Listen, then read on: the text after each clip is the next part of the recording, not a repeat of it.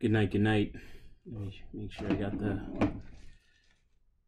to satisfy my vanity here. Let me make sure the lighting is right. So, wanted to come to you with another MGTOW retirement video. Give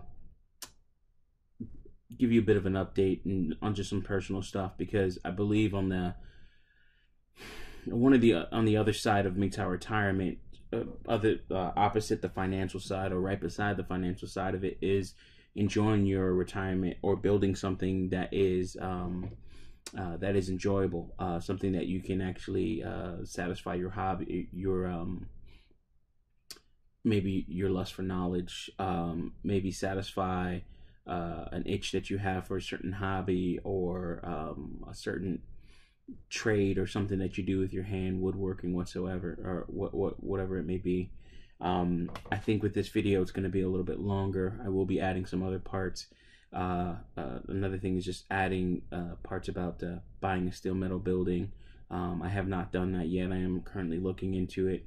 It's going to cost me probably about $20,000 after everything's said and done, for a 30-foot by 41-foot steel metal building with like 9-foot tall sides, and that's with laying concrete and everything and leveling out the ground. That will come later on. I am looking for just another source of income. One of the first things I want to go over, as I said, is just enjoying your retirement, having a place that you can actually, of course, not just call home, but that you actually want to be there. You know, some people have homes where they always want to go out, they always want to do something else. But having a home where you actually want to be there and actually stay in that space, and you feel that it's your fortress of solitude, it's your place of peace. And that's a very important thing when it comes to thinking about, hey, where are you going to retire to? Where are you going to live the rest of your life? So one thing I just did recently, I found a new path on my property. You see, one of the old buildings, or you saw one of the last videos where I found a hunting shed in my backyard. So that was like pretty cool. I was like, whoa, okay, that's kind of out of nowhere. I did not know it was there. I've been here for about 2.5 months. Made 2 mortgage payments already, going on to making the 3rd, and I'm just finding stuff out. But that's just how much property I have, and that's only on the back 2/3 of the property. So there's the other 1/3, which is about 7 acres, that I will never see, not anytime soon, unless I start clearing it out. That might happen. One thing I just did is use this laser light to actually sight my red dot out to about, I think I sighted that thing out to about 250 feet or so. And that's just doing it from, the mud room here in the house to a point in the property. I knew it's about 250 feet because I measured it using Google Maps. Not always accurate, but close enough for what I need to do. That'll get me close to about 100 yards or so, which is kind of what you want to do for like an AR-15. For a 308, you want to do a little bit further, probably 100 yards starting, and then have a reticle that can that has the different notches for the bullet drop coefficient, I believe is what they call it. So that's one thing, just enjoying your property, enjoying the place that you call home, your place of peace. Now let's get to the financial stuff. So first thing, you're getting old. Time to work smarter. So this came up because I actually got a job at Lowe's, and I worked there for a total of 3 days before I quit. I worked there for 2 days, and then we had the break for New Year's, and then there's something going on with my schedule, and I went to go check on it one night, and then ended up staying because I wasn't on the schedule. But I ended up staying, and I worked for about like 4 or 5 hours, and I felt like really bad. I had one of my Toms on here, my tam. That's how you would say it in English, or in Jamaica you said Tom. But I had this hat here on, or beanie, and I was feeling extremely hot. I was kind of just like overheating. I had to take it off. I had to sit down. I was not feeling well at all. The first night I worked there, I was not. I was worn out. Like the next day, I felt like a lot of aches and pains in my back and stuff like that. I'm a big guy, so there's always that. But it's like this was just really bad. Second night, I did a lot better. Part of it, I think, is because of the shoes that I'm wearing and stuff like that. So That's one thing. But then, I had that last and final night where I overheated a little bit, and I said, you know what? You're getting older. Time to work smarter, not harder. It's always been that time, or it's been that time for a while. I've always had that, or I've had that mindset for quite a long time now. And that's why, I ventured into doing businesses. Before, I ran a computer consulting company, MJ Network Solutions. Like MJ Network, Network Solutions. Solutions is in our name. This is my motto. I ran that with my business partner, Jermaine. My name is Michael. Jay is Jermaine there. So that's how that all came about. And I did that for 10 years. Made some good money off of it. I took that and moved into, put that into a salon.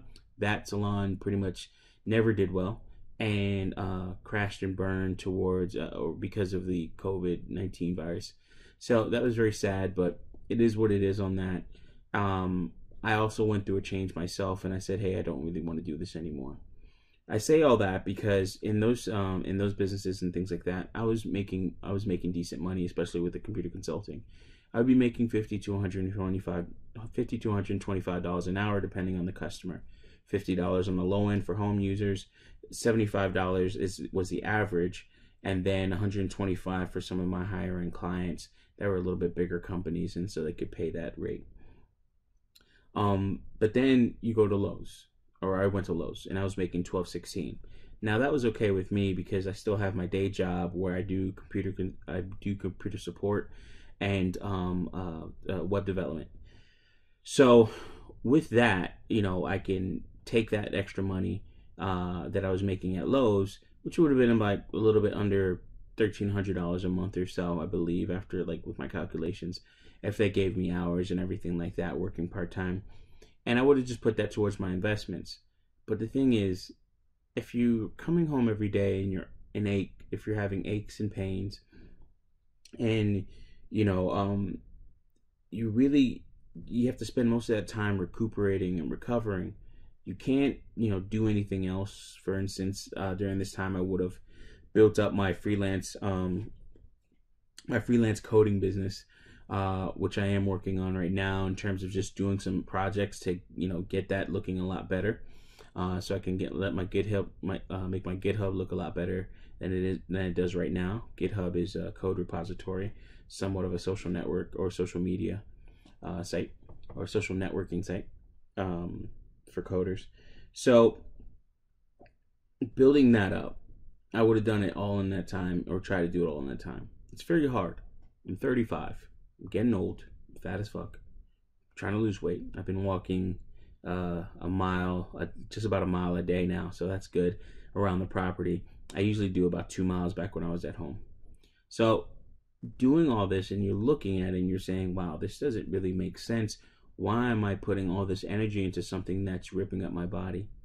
So you really have to look at what you're doing and find ways to make money in your sleep, in a sense, or make money without having to actively manage it. So that's where your stocks and other investments come in, to where you can actually do things like that. If you want, you can take a little bit more risk and do kind of like what I did. And get into cryptocurrencies. That money is legit money in a sense. It does come from a bank. That money I have used to actually fund the closing for my home, along with selling silver. I've talked about that before in other videos. So it's something that you can actually look into and really, you can really utilize and leverage, I really should say, and put yourself in a better position. So even if, when possible, take money off that table, take some profits and things like that, and then parlay them into other investments, maybe more steady, non-volatile investments or less volatile investments, such as your regular stocks. Even Tesla's a less volatile investment than, say, Bitcoin or even Ethereum. So those are the type of things that I'm talking about. Work smarter, not harder.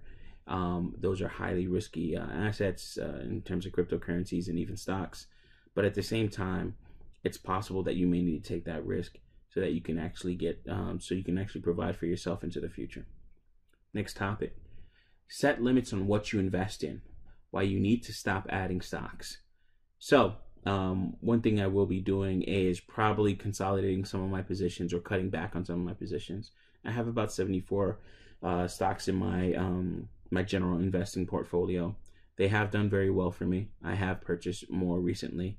If I do not cut back totally, what I will be doing is just not adding anymore. So even if it was like a really good stock, unless it's like unless it's like SpaceX or Starlink, unless it's like a Tesla, Elon Musk type company or something like that, I'm not going to try and touch it. I'm not going to chase everything. If I'm going to chase anything or add anything to my portfolio, I'm actually going to cut that down and just replace it with something else. I think I've mentioned it before in other past videos, or maybe it's just another conversation I've had with someone else. But essentially, I have about 74 stocks, and I want to cut back on that. The reason why is essentially you're spreading yourself too thin. You're spreading your money too thin, especially if your money is limited. It's no point in having $10 in 100 companies. Why don't you just cut that down to $100 in 10 companies or something like that? I know that math is totally off. I just pulled that out my ass. So if you can consolidate that and then just bet on those thoroughbreds, those horses that will win a couple races for you in terms of like stock returns and things like that, then don't stretch yourself too thin. Don't chase after every company that, oh wow, I got a great stock tip from this person, that person, so on and so forth. Put yourself in a better position. Make sure that you're versatile in some way, diversified in some way, shape, or form. Maybe not just in the stock market or the general stock market where you get bonds, ETFs, and just general stocks. Maybe get into cryptocurrencies. Maybe just actually have some money on the side, some dry powder as they call it, and also get into things like precious metals. I try to stay diversified in all of those. I look at them as all financial instruments. All of those, even real estate as well. I don't mention it because it's not something I really want to get into. But if anything, if you could put yourself into some of these different financial vehicles, if you will, just to get you to a better point in your life in terms of your retirement, then do so. Just have a steady growth in terms of, or what you want to do is facilitate a steady growth, build a foundation where your money can grow over time. One thing I might do is actually show a video, maybe even in this video, I haven't decided yet, but actually do a screen share of me tracking some of my finances over the past couple months, from October 2019 to October 2020, and what I've done with that, and then where it's gone, where it's coming from, and where it's gone. So having that overview so you can see that it's a slow and steady growth. Now, I didn't do it the best way that I can think of in terms of, like, say, a Dave Ramsey approach, which I totally do love. I just didn't. I love it, but I just didn't love it enough to do it to the T, to the letter. I do have one more debt, which is my auto loan debt, which I will be paying off, but I'm banking on bringing in some extra money. That was what the Lowe's job was for. So doing things to put yourself in a better position, doing things to put yourself in a better position in the long term for your MGTOW retirement, doing things that you can actually enjoy now and until the future.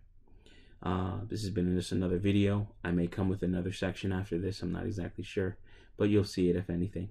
As always, thanks for listening. Peace. All right. So I did decide to come back and actually make another portion of this video. This is just going to be a quick overview of what I've done with my finances in the past year or so. So if we start here at 10/19/2019, you could see that. Just want to make sure this is recording the right area, but yeah, it should be good. You can see that where I started, this green line is my total assets. So that is the that is cryptocurrencies, things I was doing, M1 Finance, metals, precious metals in terms of just silver, and then also savings. Then you see this red line. This is my total debts over that same period of time. So now, around December of 2019, that's when I got my day job. The salon wasn't doing too well, and I needed to get some extra income. So I went ahead and got a day job, pretty much closed down my consultancy. My business partner, who also had a day job, he was able to definitely help me out with that and got me into a position that I'm still at right now. I was working my night job as a network operations center technician, and that was somewhat of a dead-end job, only because I didn't want to move up. So I could have done more, but there also wasn't much there, and I was running my computer consultancy for years prior. So with this, I was bringing in about $8,000 a month. So I was really able to kill a lot of this debt in a short period of time. When the coronavirus hit, which was right about here, at that point, I took advantage of some forbearance programs for credit cards. The forbearance programs for my auto loan, I took a month off of that, or I took a month for that. I also, what that allowed me to do is free up cash and then just focus on one debt at a time. And I was able to pretty much use the debt snowball method, or just, focusing on one debt and just knocking them off one after another, so on and so forth. And that really helped me a lot. So I do have some more debts that I do have to get off. But I went ahead and purchased a home, and I was able to get a really good rate on that. I got 2.99% interest rate on a $213,000 mortgage for the property that I currently live in Southeast Georgia. So as you can see, and I don't add the home as an asset here. I'm not sure how that would even look. The home itself was $213,000 is what I offered. And then I put down $6,390. So the mortgage note is based off of $206,000. And even with that, the home was appraised at $230,000. So even before moving in at the 213 without putting anything down, I was looking at $17,000 in terms of equity just walking into the door. Add the $6,390, you're looking at $23,000, $23,990 walking into the door, or $23,390 walking into the door. Yeah, okay, cool. My math is right on that. So that has not been added to this. I don't really plan on adding to that. I like to track things that are liquid assets that I don't have to sell, or that I could sell and still have my home. Because this is definitely a property I want to protect, and that's what it's all about in terms of MGTOW retirement, is just actually putting yourself in a position to where you can actually protect your home, your safe space, whatever you want to call it, your Shangri-La, your fortress of solitude, essentially just having a roof over your head and being able to provide for yourself in the long term, because this is a long term you want this to be a long-term type thing or situation, aka your life. We can see here where things dropped. This was around September. So my valuation of my portfolio, or my total assets dropped. And that's simply because I actually had to sell some silver and sell some cryptocurrencies so I can fund the closing for my house.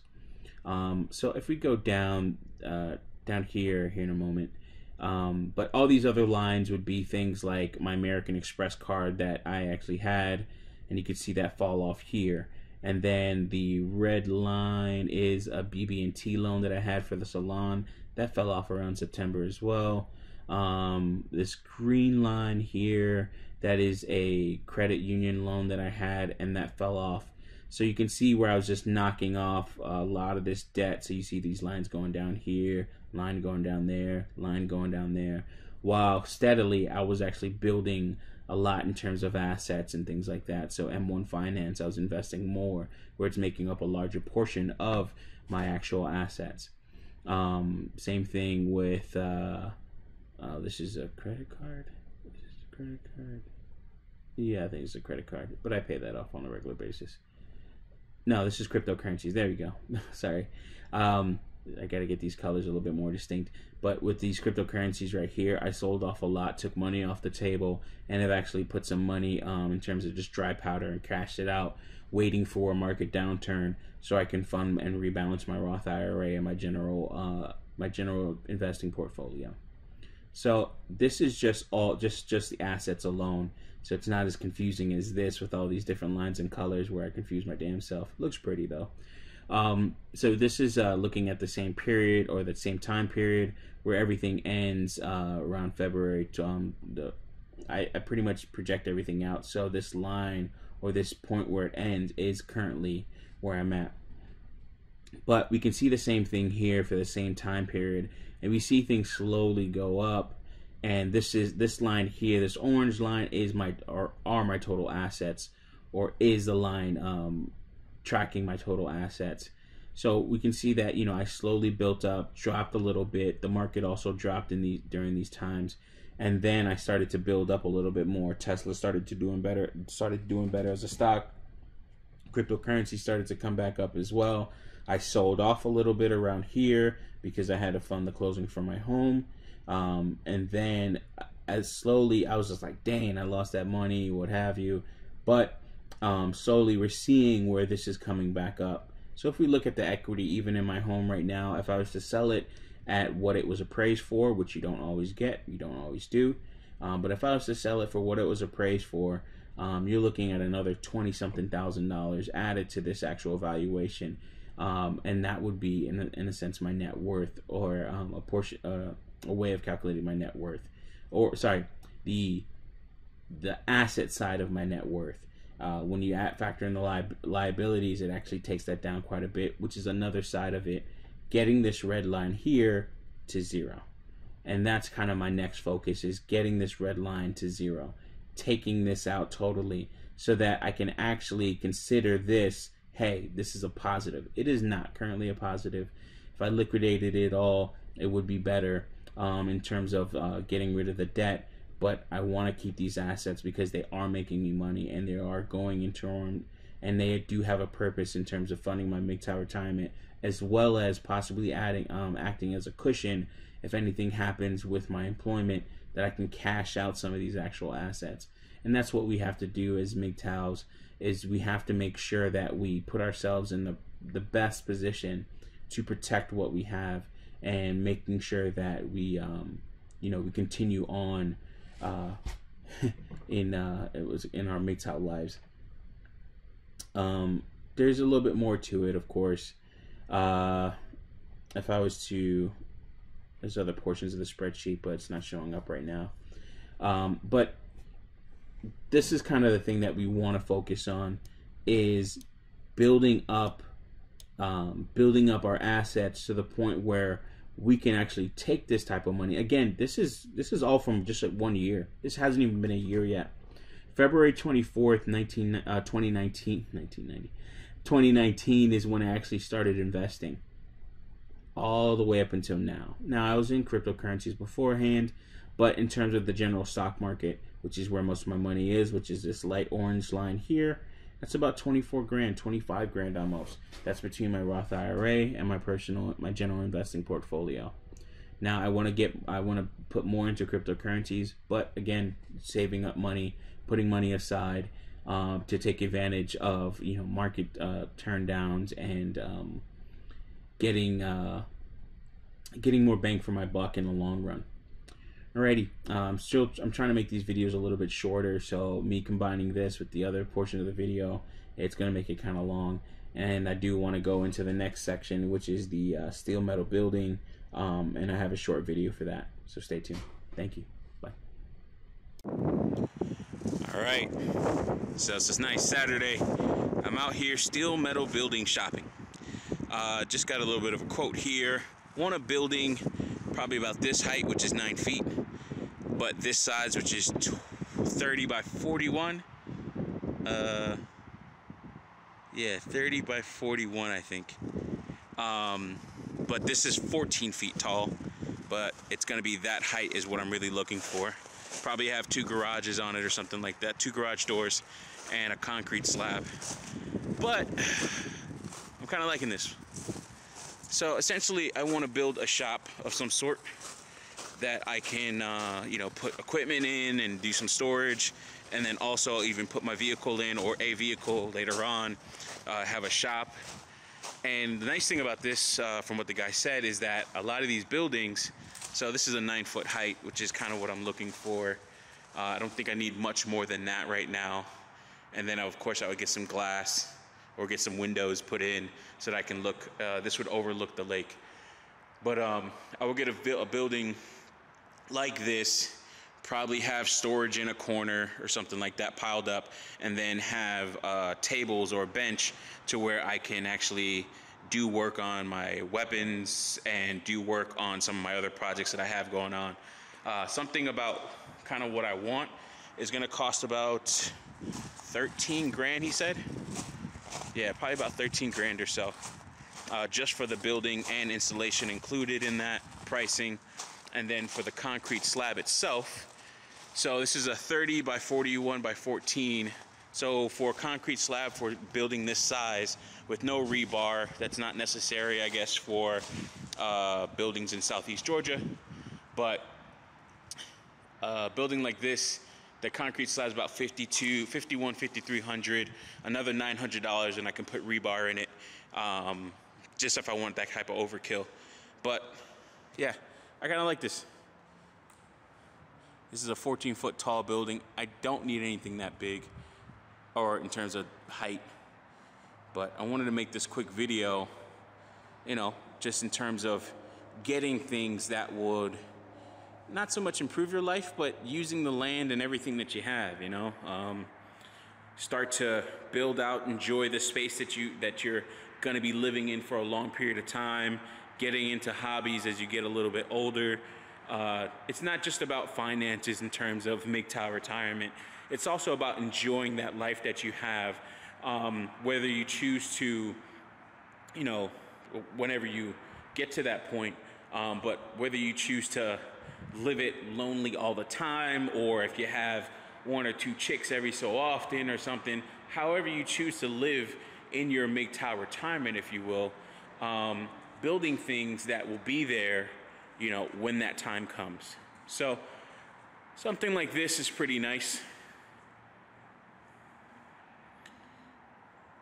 Gonna do a little bit more looking around and actually just inspect this building, see how it feels. And something like this, you know, you get some insulation put in, put some wood, you know, some wood on the side and everything like that, so you can hang stuff in it. Probably even build out a little office, you know, probably like cut that out, build a little office, put a heater in there, and you could just have that heated space, especially in the winter, so you can still do work. So yeah, and I'll probably build something like this pretty close to my house. I'll probably build something like this pretty close to the house, so that I can actually, what's it called, run internet and power out to it. So, and it's gonna be a lot cheaper that way. So I gotta think about all that. But yeah, I like it. Alrighty, that's it for this video. Real quick, wanted to show this and, you know, just show off some of the things that, you know, hey, when you're thinking about this lifestyle, planning for things like hobbies, planning for making improvements that will improve the rest portion of your life in terms of what you're doing and how you want to operate on a regular basis. Anyways, enough talking. This would be one of my shorter videos. Alrighty, have a nice one. Peace.